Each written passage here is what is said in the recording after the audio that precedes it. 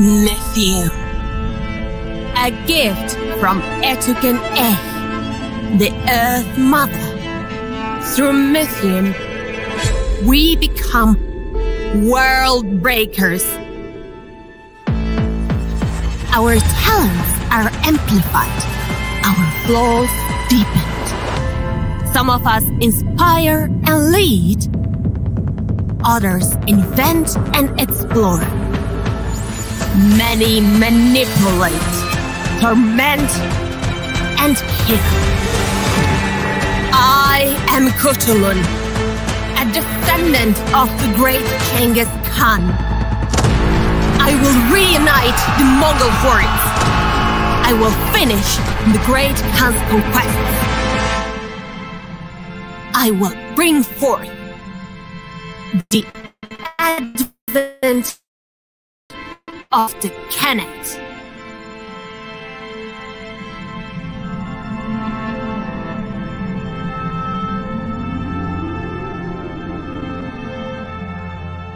What is going on, everyone? Thanks for entering the Lobby of Hobbies. And I am Jazz, your host today. And I want to say it's been a while since I've done one of these live streams, and we are going to be live with the designer of the game that you just saw the trailer for. And this is Worldbreakers Advent of the Khanate. This is a customizable card game that I've had the privilege, the honor to, just check out and preview.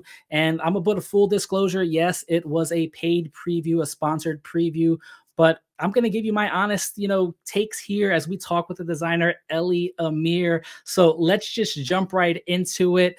For those that are watching, you can feel free to comment in the stream below. We're going to ask questions, share the stream. You know what it's like here at the Lobby of Hobbies. We are about sharing the games that we enjoy, and hopefully people discover something worth checking out. So if you're here watching this stream because you believe in Worldbreakers, then right now you need to share this link for this stream so that other people can find out about this game. And let's just jump right in it with the designer, Elli.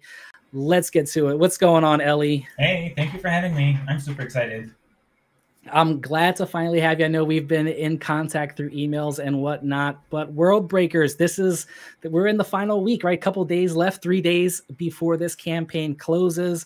And I wanted to get down and speak with you and just get a little bit to know about you, but also the game in general. This is your opportunity, right? I'm going to give you the stage to kind of, I guess, give your little elevator pitch a little bit. First, let's talk about you, Elli. Who is Elli Amir? So, hi, I'm Elli, and I'm the designer of Worldbreakers, as you pointed out. I've been a gamer since I was 6. I got the Dungeons & Dragons red box, and I played the heck out of that game. And then, somewhere around 4th grade, Magic the Gathering was imported to Israel, and I started playing that. That was pretty much my life for the next, 8, 10 years or so.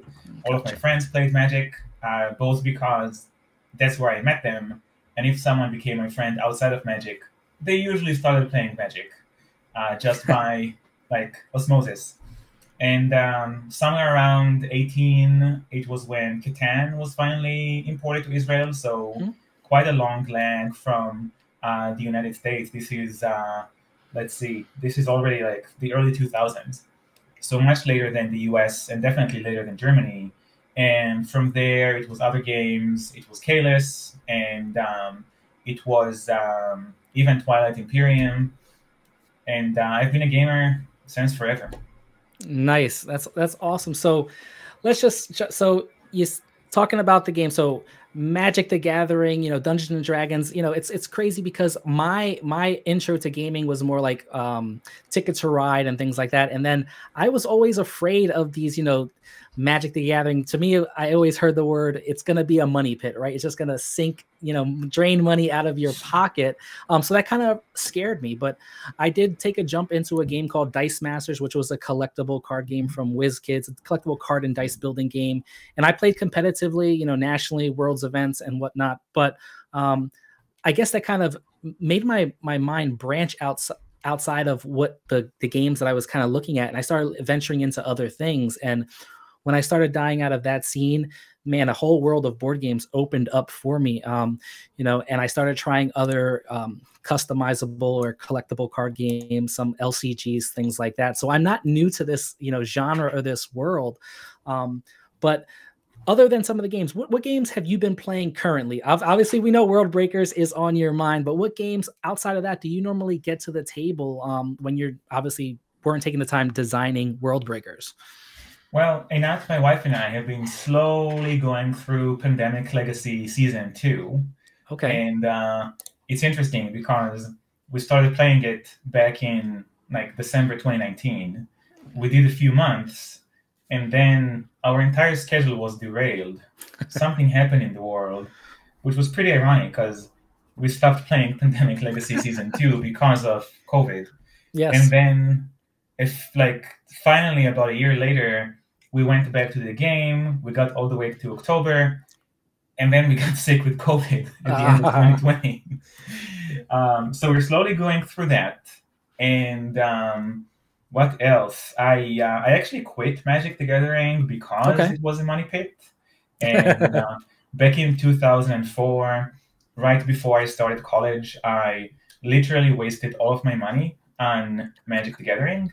And I was broke for 2 months. Einat, my girlfriend at the time, now my wife, paid all the bills and everything. But over the pandemic, I did go back to Magic Arena, and I've been making sure to monitor my expenses. I love innovation. So I think one of my favorite games, innovation, and one of my, the reason I like it so much, many reasons, but one of them is that it's very easy to get to the table, especially when it's only just 1 or 2 or 3 players. It sets up easily, it plays easily, and it's always exciting and fun. So I think that's a good survey of what's going on right now. It's interesting that you mentioned innovation. Innovation I have in my collection. Tim, if you've ever heard of Tim over at Meepleville Cafe from Las Vegas, he also runs Dice Tower West. He is a huge fan of innovation. That's one of his biggest games that he enjoys. So just off of his sheer enamor for the game, I did purchase a copy, but I'm still trying to find someone to learn the game. But I do know it's on Board Game Arena, so I'm gonna hopefully get some people to learn that one. But I'm very interested in it.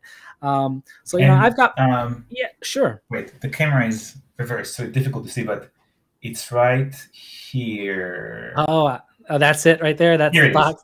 Yes. Nice. And yeah, it's a box of just cards. It's you think it's a card game, but from what I hear, there's a lot of depth to the game, which is something that I enjoy about games that pack a heavy punch in a small box.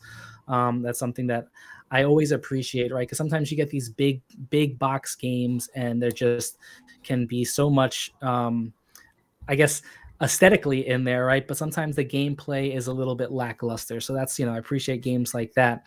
Now, we're here at the Lobby of Hobbies to talk about games, so we also talk about other hobbies. What other hobbies are you into? Obviously, we know designing, but anything else?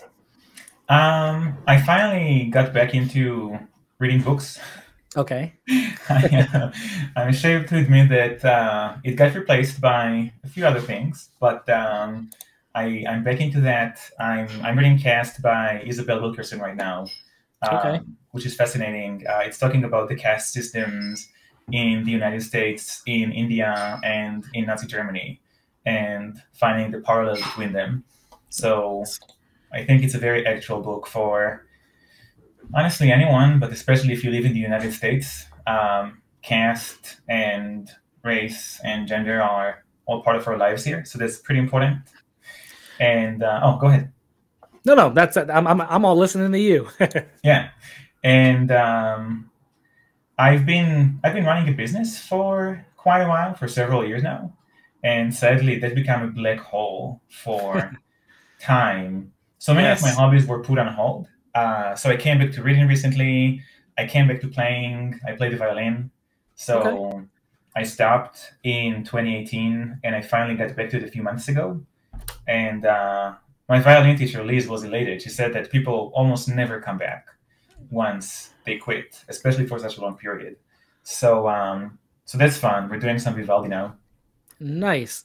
So that's so we got a designer, a musician, and someone who just loves to just jump into the books. I love it. I love it. A little bit of variety of everything, which is awesome that you find in this hobby, right? You find people who have a wide spectrum of the things that they're into, and a lot of times that people think, we think I guess we quote unquote it called nerd culture, right? And I always used to, when I was growing up, I was what they call your typical jock, right? And I used to look at kids who gamed and played Magic and all this stuff. I was like, oh, those are just the nerds. Like, I don't even understand what they're doing.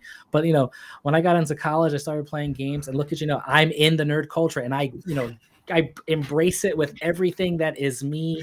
My daughter is going to be 3, and when she comes to play a board game, I'm like, let's go. I want to embrace that nerd culture with you. But it's awesome. So let's just start diving into the mind behind Worldbreakers. So what inspired you to even talk about designing? Was Worldbreakers something that's been on your mind for a while? Was it a customizable game that you wanted to start with, or is it the one that just happened to fall into your lap when the inspiration came? That was always the dream, by all means, since I loved Magic the Gathering, and Magic really opened up the whole customizable card game hobby for me. And back in the day, back in the late 90s, there were no living card games like Fantasy Flight's franchises and Doomtown. It was all CCGs. And I had a huge collection in Israeli standards. Then I moved to the US and saw what a huge collection really is. But at least for a kid living in Israel, it was big, and it was also very diverse. I had Magic, but I also had Middle Earth and Babylon 5 and Wheel of Time and Age of Empires and Shadowrun, and I can keep going. So I've always been an avid collector of CCGs. And for me, the dream was always to create a customizable card game. Eventually, again, somewhere around college, I identified how problematic that hobby can be, and how it has a very significant and somewhat unethical gambling elements to it. And thankfully, I later discovered Fantasy Flight and their living card games, which are much more accessible. Games like Android Netrunner, where you pay once and you get all of the cards. So there's no money cards, there's no booster packs, there's no gambling. And it's always been the dream to create this kind of customizable card game.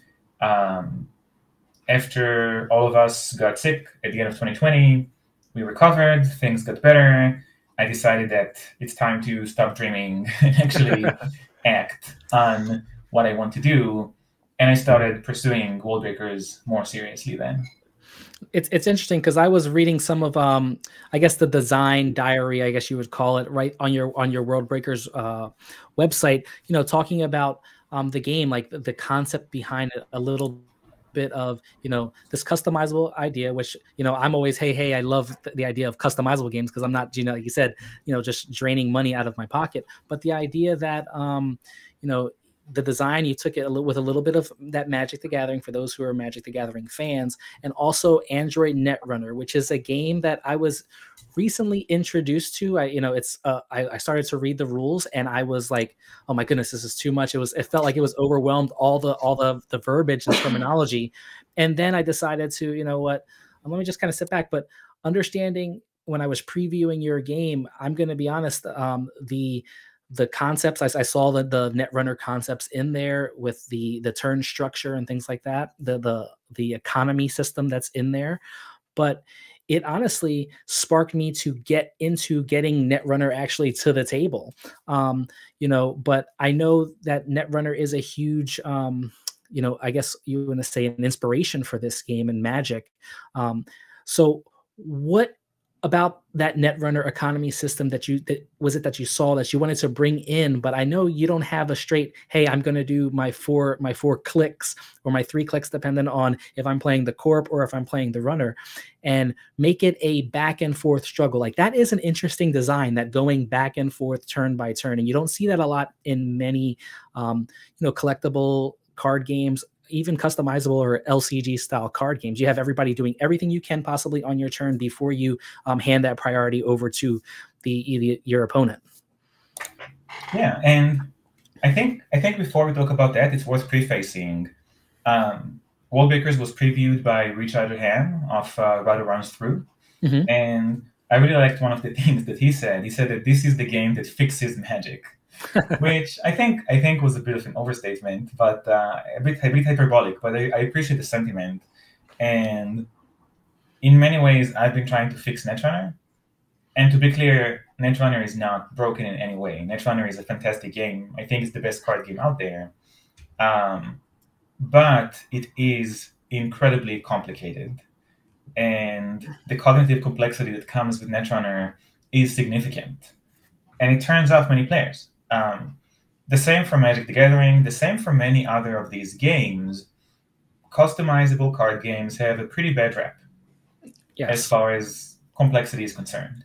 And even within the board gaming genre, which is often considered like for the smarty nerds, like the math types and so on, they have a special role. Like, oh my gosh, like everyone's looking at board games, and then the board gamers are looking at the card gamers. Correct. So reducing cognitive complexity was a big part of it, and I want to thank Jamie Perconti. They've been the rules manager on Worldbreakers, and they joined the project a few months ago. And they're brilliant. They've done a lot to simplify and to make the game more accessible. They kept the heart of the game. They kept all the mechanics almost. Like the game plays the same. They just made it simpler, which I think is brilliant. Yeah. So, go ahead. No. Now you have one thing that I also noticed in your design notes. On the website, you have a post that says that you took the concept of worker placement games to kind of ingrain that into the system here in Worldbreakers. And when I read that, I was like, oh man, I am a huge worker placement fan. I think my whole top shelf of games up here that you can't see is worker placements. And starting with Yeto, it just continues worker placement. And then probably on these side walls, it's a genre that I love. I love the idea of I act, you act, and I have to kind of adjust my strategy to what everyone else is doing at the table. It's not, in essence, direct interaction, but there is interaction there, and that's something that I appreciate about that genre. And I do see that in Worldbreakers. For those that are watching or listening or may watch this later, what part of this, let's first, before we get into that, what is the 30-second elevator pitch on Worldbreakers? If you had someone in the elevator, what 30 seconds are you going to tell them, this is my game, here it is, to spark their interest? Sure. I would tell them that Worldbreakers is a two-player card game which is held in an alternate history, 13th century Asia. So it's a brand new setting. It's a place we've never visited before. And in the game, you want to control the board against your opponent. You play different followers that fight each other. You play location cards, which you can develop for power, which is essentially points. And the first player to reach 10 power wins the game and forever reshapes history. Nice. And that's, that battling back and forth, but where in that design elements would you say, for someone who is strictly a board gamer and says, hey, oh man, I just heard Jazz say there's worker placement elements. What part of that game is the design that adds that element into it? That actually connects to your previous question as well, because you asked about Netrunner and where did the idea to alternate between players came from. Yeah. And that's a mechanic which is very natural for anyone who played worker placement, whether it's Kalis or Agricola or even Wingspan, not a worker placement game. Correct. But a similar idea where you cycle between the players. And it was really about the fusion of the economic engine from Netrunner with this idea of flipping between the players. And what this means is that you have a plan, you have a strategy. Like you want to do these things, and you have to do them in a particular order. You have to take the wood, and you have to take the reed, and you have to build a room, and you have to grow your family, using Agricola as an example. You can't change the order than these things. Yes. But the other players have their own plans. They might want the woods as well. And also, the other players know what you're trying to do. So they might take the wood just so that you don't have it. So there's always that tension between the plan, the sequencing of what you want to do, what your opponent wants to do, how they're going to stop you, how you're going to stop them. And that's the heart of worker placement games for me, and that's the heart of Worldbreakers.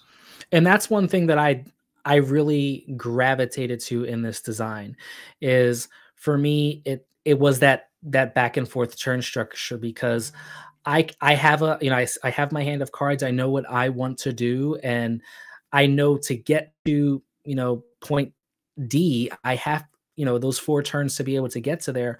But every movement that I get, whether it's gaining the mythium, or this is the resource to, for those that are watching, the resource that allows you to pay for cards that are going to go into play and do other actions. As I'm gaining this mythium, there's a situation where, oh, now my opponent plays down a card, and it's like, oh, I have to do something to react to that card. If not, it's really not going to allow me to get to what I want to do.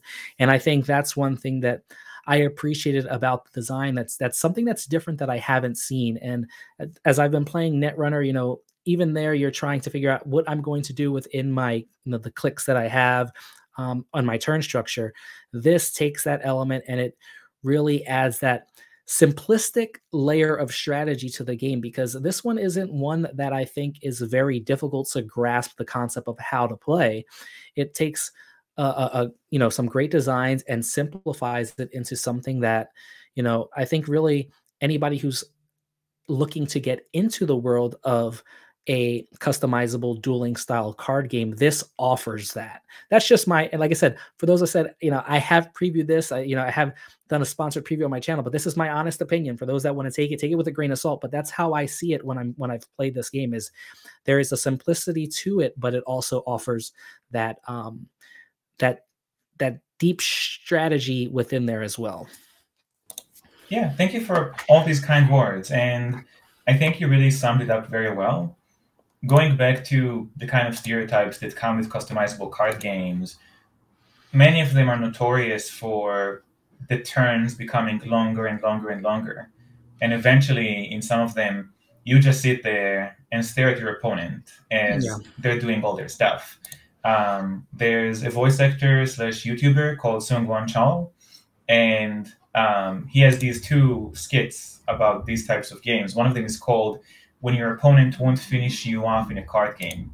And the joke is that one of the players is starting their combo and just won't win. Eventually, their opponent just leaves and goes to the deli to get a sandwich, and they're still playing their cards. So that's the kind of dynamic I really wanted to avoid. And in fact, I want to take the opposite approach, where it's your turn right now, but it's going to stay your turn for 5-10 seconds. Then it's going to be your opponent's turn, and vice versa. So there's very little downtime, unlike many other games, both board games and card games. And furthermore, every decision you make is meaningful from the second the turn begins. We're looking at playtest logs, and someone won. We could have traced back the game to the second turn, the second action they've taken during the game, and say, oh, actually, maybe you should have played it a bit differently. You had the information back then to do something else. So all the decisions matter. There's no time. There's no downtime. It's a very condensed and tense gaming experience. Yeah, and that's what I've seen. And you have various formats. Now I heard you talk about the reason why you didn't go, with that CCG model, because of that money pit, but also because it kind of it has a negative connotation that kind of centers around it. And I know a lot of people kind of try and stay away from that because we know the heavy hitters, right? It's like, how do you compete with Magic, Pokemon, and Yu-Gi-Oh out there when there are other great games? And trust me, there's other great designs that I've seen. I have one friend who is I call him a CCG junkie, because he consumes them all, and he will tell me this game really needs to be at the forefront. I know there's one, Flesh and Blood, that's starting to rise up and starting to take a forefront, but still you have to compete with those 3 heavy hitters, and sometimes there are great games that just get overshadowed by them that never really can get at the forefront. But I have seen the customizable, the LCGs really make a splash and do well. But you have 3 different formats. You have the pre-constructed,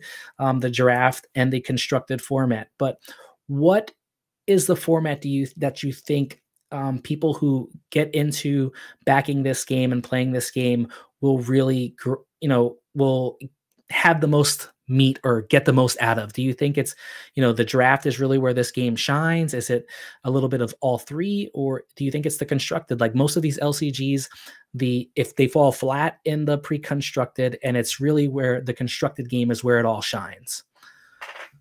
That's a great question, and I'll add that there's a fourth format with solo campaign, because it wasn't the preview that you had, but the game also has a 10-chapter solo campaign that you can just play on your own and should entertain you for quite a few hours. Loving that solo mode. I know a lot of people are interested in games that just come with solo modes. That's great. Right, and I'll say that it's not for the faint of heart. It's pretty hard. Like, we're playing with the difficulty. It was insanely hard, but we toned it down. It's still quite challenging, I think, even for solo professionals. So I had a chance to volunteer as a playtester for Fantasy Flight, as they were developing Netrunner and releasing expansions. And as I was talking to their staff, one of the interesting anecdotes that came up is that many Netrunner players just buy the game box. They don't buy any of the expansions. And I don't remember the exact number, but it was something like 90%. So, wow. And their metric was very lenient. Like 90% did not buy any expansions. 10% bought at least one. So it's not even the hardcore tournament players that buy everything, right? It's a very minimal definition. So the game box is designed for maximum replayability for as wide an audience as possible. And if that's the design goal, I should probably cater to at least 90% of the player base. Yep. So I think for many people, the game would be great just if you play the precons. Okay. Because there's 4 precons, and that means that there's 6 different matchups, like 6 different combinations. Mm-hmm. And in every combination, you can play each side. So it's 12 different ways. If you have like a friend, a partner that you play with, there's 12 different configurations you can set it up. And each of these is different. Each of these could even be envisioned as a different game. It brings different dynamics. It brings different sources of tension. So we usually recommend that players start with the Cthulhu versus Marco Polo matchup. Okay. And that's a very classic aggro versus defender kind of scenario where Polo is sort of playing tower defense and Cthulhu is just rushing with followers. But that's just one of the 6. So it's very different matchups just for the pre-constructed, and I think there's probably hours and hours of replayability just with these. If you want to have a game on your shelf and every few months pull it and play a few games, you can just stick to the precons. Then, if you are one of these customizable card game enthusiasts and you're looking for more meat in your game, you have the other game modes. And gotcha. One of the things, as a card game player, one of the things I intimately know is that there's 2 types. Like, there's 2 separate spheres of card gamers. There's the limited players who like playing things like draft, and there's the constructed players that just want to have a big pool of cards and customize it any way they want. And I'm really trying to cater to both of them. The game ships with a draft experience out of the box. And that is super unusual. To be honest, I don't know any other customizable game that does that. So if you do like that kind of competitive draft experience, you can open the box and just literally shuffle all the cards together, and you're ready to play a draft format. Yeah, I think I think that's something that's really good is having that draft format. And that's something that my brothers and I have been really starting to get into, is that draft format. We played a lot with the precons, which we enjoyed, but that draft format is where we're starting to get into it. I've always been one of those net deckers where I would, net deck, and then I would tweak based off of what I do. And I like to net deck based off of play styles because I like to know what works, what combos people are doing. But that's the type of player I am. And then I always shift around outside of that. But, I do love draft. Any game that I've played, I've loved that draft format. And I really appreciated that this has that element built into that core box, which I thought was really neat. We have James over here talking about Vampire Rivals. He said Vampire Rivals, he's bought the first 2 expansions. He says a lot of people buy everything or a lot of things for Marvel Champions, but he likes the idea of that flexibility being in a core box, which is something that, it's neat to do, to see that, to see that that's there. So I'm sorry, I kind of cut you off. Let's continue with what you were saying, Ellie. Yeah, and there's also constructed where you can build your deck, and that's something that many card gamers are familiar with. I really like your comment about the draft and how it opens it up for you. That's part of it. We've chosen a very accessible draft format for people. And going back to your original question, I would say that was one of the first design decisions we've made, that the game is going to be oriented around draft. Constructed actually came later. Okay. Because players started asking for it. Mm-hmm. Initially, the game was supposed to be pre-constructed decks.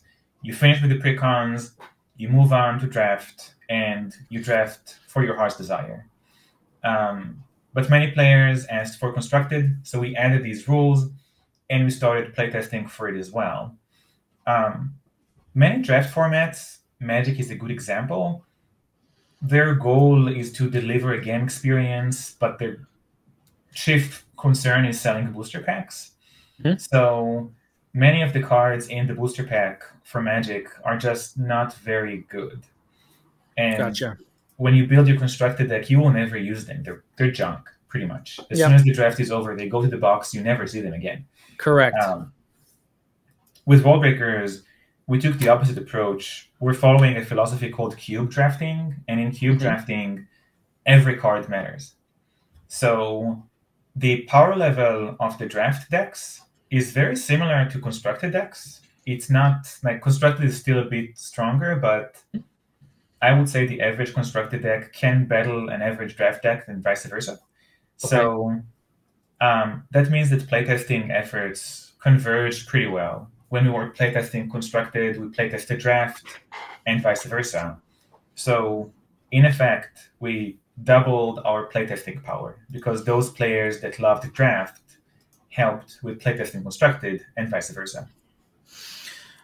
That's interesting. And I put the website down there for those that are interested. It's worldbreakersgame.com. And that gives you some, for those that are watching, that gives you some insight to not only some information about the game, it has the blog post that's where I was kind of reading some of those design insights, but also you can get links to also the Discord, the YouTube channel.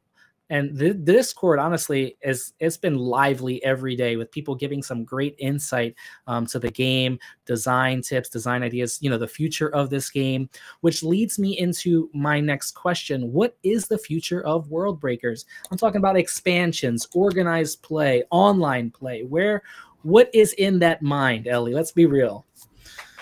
So I'll start by saying that even if you don't care about any of that stuff, the game box is designed to be a board game, a self-contained board game.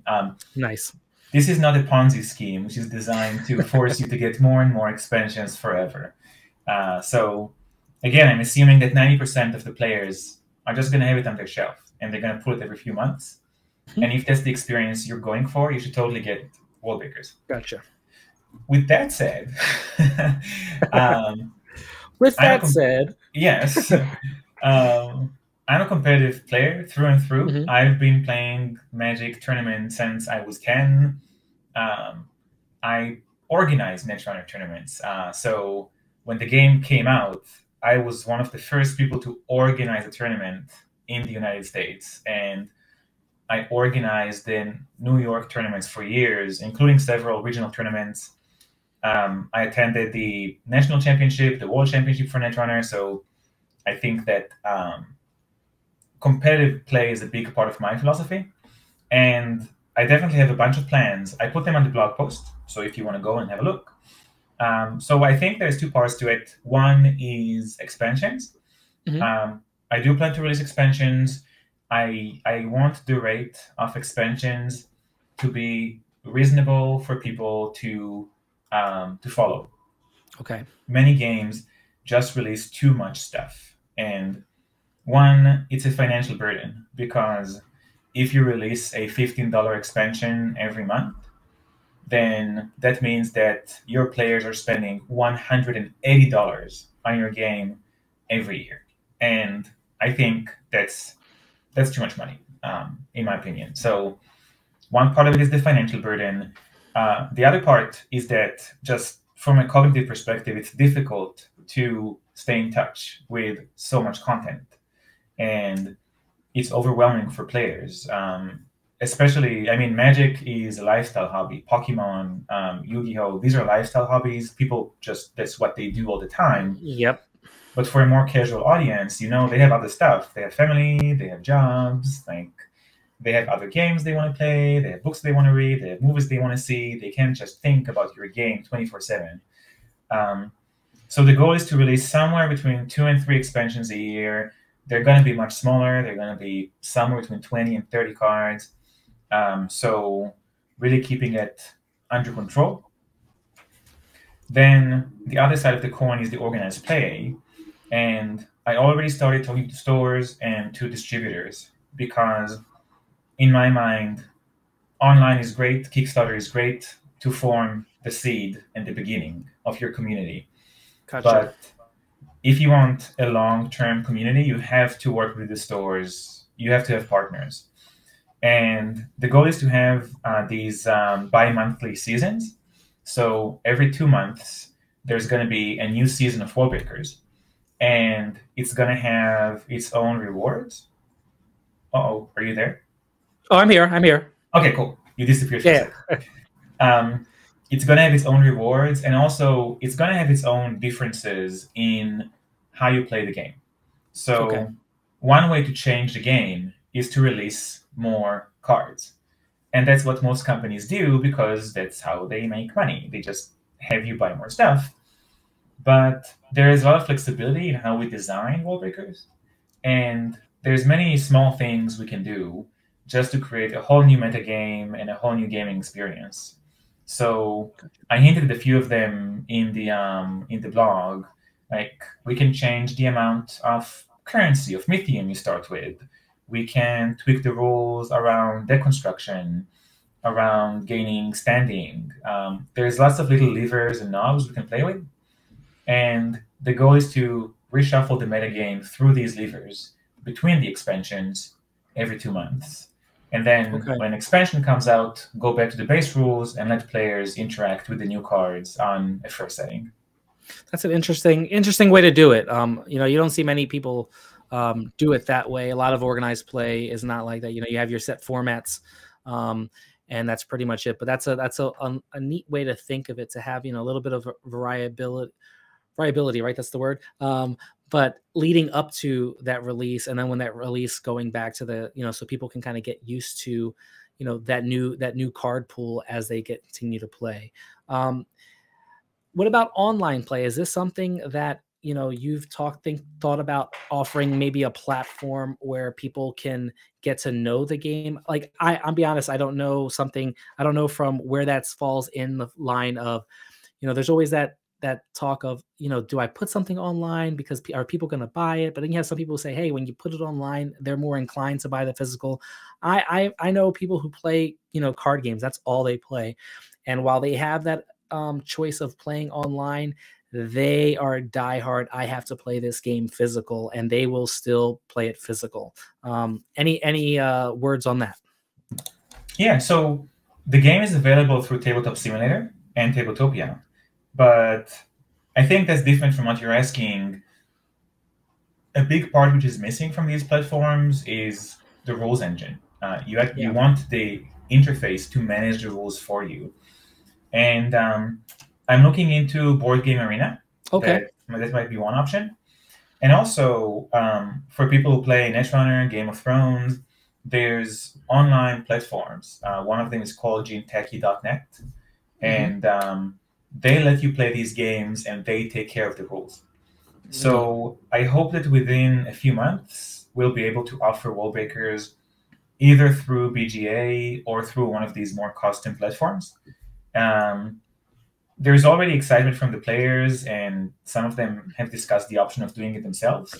And I told them that I'll give them every point of support that I can. There seems to be this tension around if people will play online, they're not going to buy the game. I really don't believe in that. I think that players who care about your game know that you need money to make the game happen. Yeah. And they know that nobody is in here to become a multimillionaire, right? That is not the outlet for striking rich and buying the yacht and so on. Everyone in this hobby are here for the passion and the excitement and the community and the camaraderie between all of us. So I know that I've been playing games online, games which are available for free, especially through Tabletop Simulator, and then I bought them. And one notable example... Me too. One notable example is Through the Ages. So Through the Ages has an online app now, but for years it didn't. It was available through a service called Board Games -Online or something. Okay. And I played, I think, dozens or hundreds of games of Through the Ages. And eventually I bought the game. I never even opened it. It was sitting shrink-wrapped on my shelf. And then I lent it to a friend, and that friend left the US and moved to Sweden or something. So they still have the game.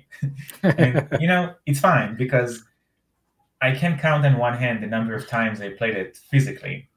Gotcha. But because I played it so much online through a free platform, I just bought it because that's the way to support the company.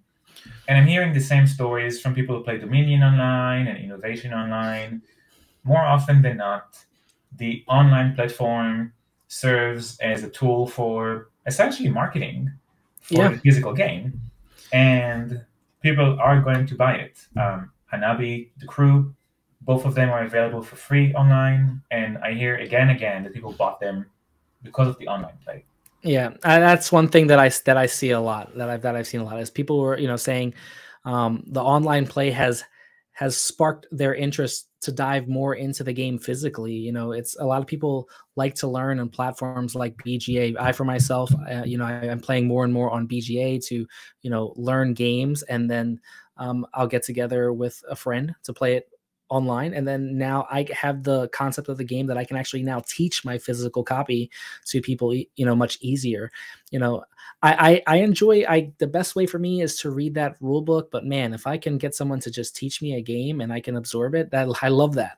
And I think that's also one thing that's great about these type of card games, is that you only need one person to understand the rules and then sit across someone and say, hey, this is kind of what you do. Let's kind of go by a turn structure. And then the game kind of develops organically. And after a couple hands, you can reset and jump right into it, which is something that I've seen with Worldbreakers. It's that game that has been fairly accessible to those that I have taught. And my brother is one that, he really enjoys going back and forth with this game specifically because it's so easy to kind of pick up. And I think that... Oh, so first of all, thank you. And I'm really happy your brother is enjoying the game and you're enjoying it. I think it's important to be mindful of at least two things. One, some people can't afford the game.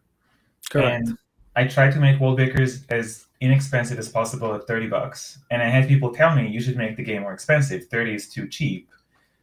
And I'm like, yeah, but some people can't afford a game for $30. And at the end of the day, I just want people to play my game. If they can go online and play the game, and they're not going to buy it, that's fine. They're having fun. They're playing my creation. That's totally fine for me. There's going to be enough people who are willing to buy the game and able to buy the game that it's worth it.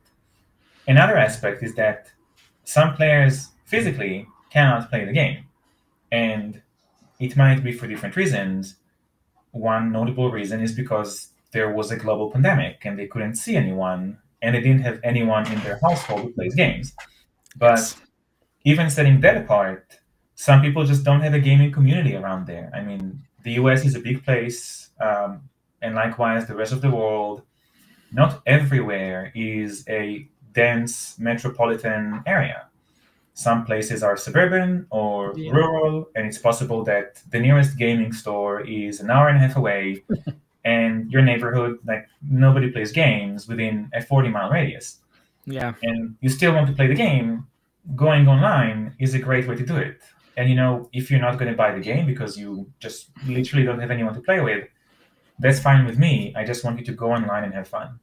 I think that's something good, and I think that, you know, that's a good way to think about it. You know, that there are people, you know, who don't have that accessibility to game stores or other people. You know, some people who live by themselves, and like you said, they maybe some people are, you know, they enjoy that online aspect of just playing, you know, just with friends that they meet, whether it be, you know, over just voice chat or no chat at all. But, you know, I think that mindset that you just want everybody to play the game, I think that's something that's very interesting, and, you know, something that's commendable. You don't hear that often.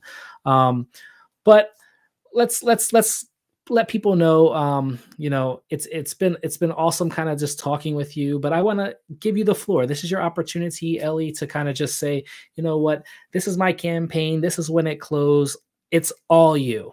Let people know everything they need to know about Worldbreakers. You know, this is your selling point. Put the best selling, you know, put that selling hat on and just give it to them. Sure. So if any of the things we talked about seem interesting, please go to the website. Please go to the Kickstarter campaign. Take a look and see if something you're curious about. The game is available as a print and play and on Tabletop Simulator and Tabletopia. So don't make a pledge until you try it.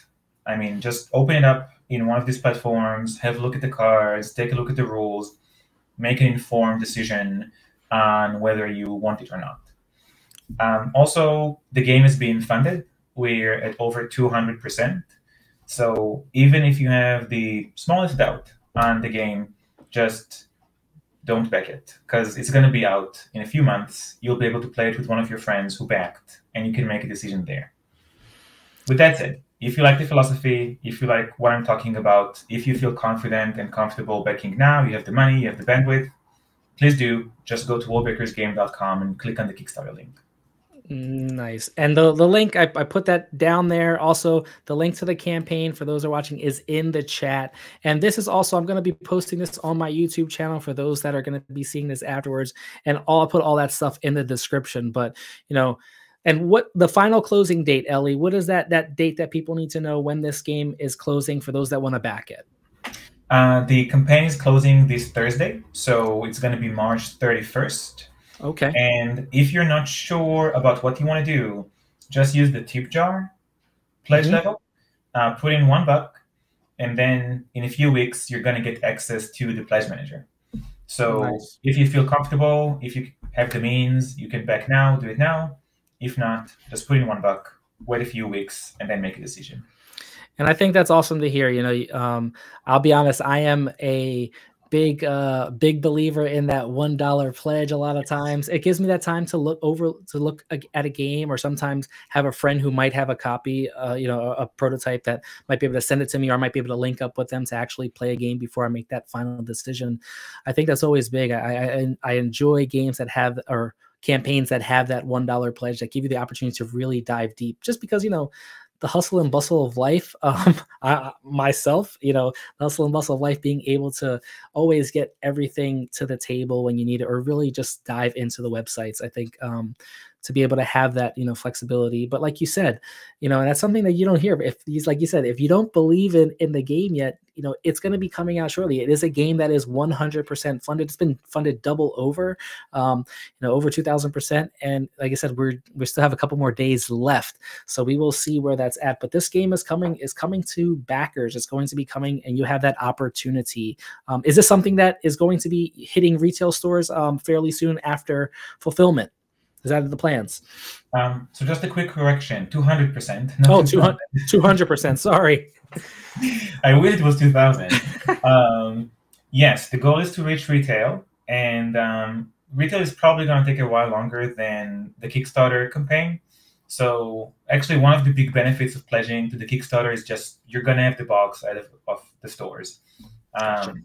Distributors don't really like small publishers, unfortunately, but some of them do. So there's negotiations and talking to a few options. It's going to get to the stores. It's going to take a while longer. If you want to be there first, pledge to the Kickstarter campaign, you'll get the box in the mail. Awesome. Awesome. Elli, it's been an honor having you on. Just being able to talk with you to just find out a little bit more, not only about Worldbreakers, but about you, you know, your concepts, your mind behind the game, where it stemmed from, the passion behind it, because I can tell this is a passion project for you. And that's something that, you know, when you really see designers, especially, you know, people who are coming into first time design, first time game coming into the market, you know, when you see the passion behind it, that's what makes this hobby so great, right? Is not only the passion behind the designers and publishers that want to pour that passion into the community, but the gamers, content creators. When you see it, it's a passion. It's something that we all can appreciate. So I want to thank you for having you on to be able to share Worldbreakers with everyone who is watching. Thank you so much for having me. I love your channel, and I'm super excited to be here. No, thanks so much for the support. And I'm going to do my sign off. But again, thank you so much, Elli. So there you have it. That is Elli Amir, the designer of Worldbreakers. Like I said, this one is going to be ending the Kickstarter campaign this Thursday, March 31st. Go check out worldbreakersgame.com. The description, if you're watching this on YouTube after this airs, the description to the Kickstarter link is going to be down below. You guys can go check that out before the campaign closes. But worldbreakersgame.com is going to give you everything about the game. It's going to give you the links to their Discord, the blog notes, as you can see, the design process of this is going and where this game is going, where it's come from and where it's going, as well as the YouTube page that they have over there. So definitely go check this one out if this is something that is up your alley. But like we say here at the Lobby of Hobbies, it's all about sharing the games that you love, and hopefully someone discovers something worth checking out. I want to thank you guys for stopping through and checking this one out with me, having this conversation, this little interview, this lobby sit downs. But if this is your first time here at the channel, make sure you hit that subscribe button, smash that like, drop some comments down in this YouTube video when I put it, you know how we do it. But when we put it live on YouTube, I want to thank those that are here in the chat. My buddy James. James, it's always nice seeing you, stopping through and just having talks with games with you. So, but again, I'll check you guys out on the next one.